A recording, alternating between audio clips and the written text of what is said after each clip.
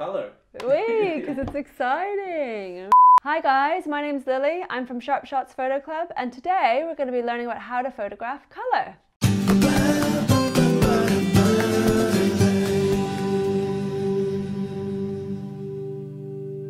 So the first thing you need to do is make sure that your photographs are sharp and in focus. And the way you do this is by making sure the green squares on your camera screen are on your subject, because you want that subject to really shine and be super sharp. Find your shutter button, and then you want to push it down halfway so you get the green square on your subject. My subject here is the number 19. If I get too close to it, it will go red, which means it's not in focus and not sharp. So you just come back just a little bit, and then it's lovely and nice and sharp again. So the next thing we're going to talk about is simplicity, and photographing color. Keeping your images simple is key. You really want to think about the color that you'd like and then go out and photograph it.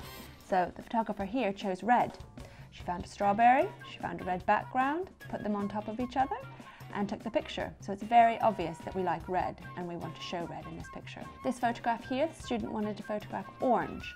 So she went out onto the playground, found an orange rope, put it a little bit off to the side, which is great, and took a nice sharp picture, making sure her green squares were just on that rope, which is fantastic.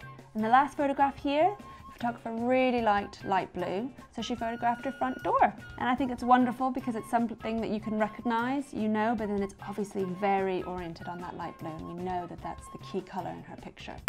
Right, okay. So the last thing we want to think about is getting as close as possible to that colour, making sure that the frame is showing as much of the colour as possible.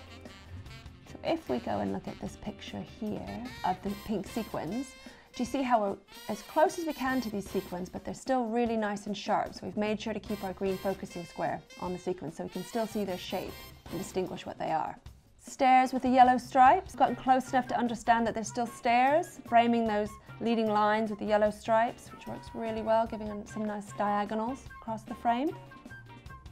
And then the piece of blue metal across the blue sky works really well in terms of capturing blue as a colour, really pushing to your viewer that they understand that blue is what you want to see. So remember, when you're photographing colour, think focus, think simplicity, and think close up, so your photographs will really look great. One more time. Thanks so much for watching today. We'd love it if you could like and subscribe to our Sharp Shots Photo Club YouTube channel, and it'd be great if you could leave a comment about what you thought about what we talked about today, and it'd be even better if you could tag us on Instagram showing us some of the pictures that you've taken with these tips we've given you. So thanks very much.